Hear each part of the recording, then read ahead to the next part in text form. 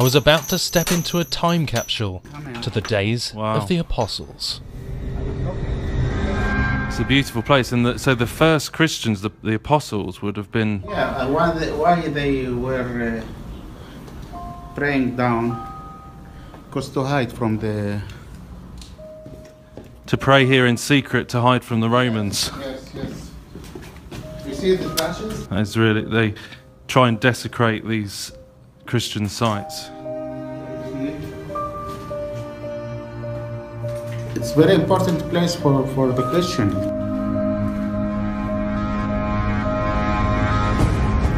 Wow.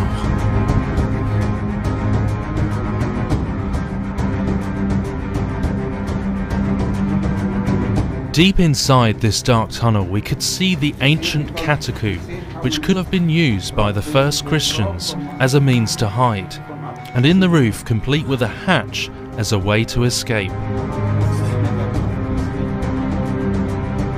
What I find amazing is that this place is still attracting that same persecution of Jesus' first followers. This is just incredible. It's incredible evidence to see, you know, for people who don't believe in the Bible, you know, to show that these things were here 2,000 years ago.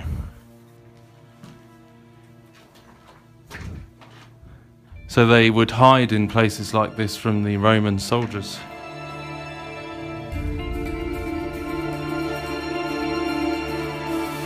People need to see this, you know, from the public.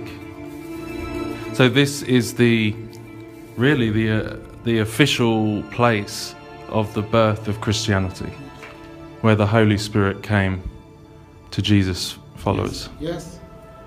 This is one of the most significant, important places in the world. And also the mother of Jesus, she was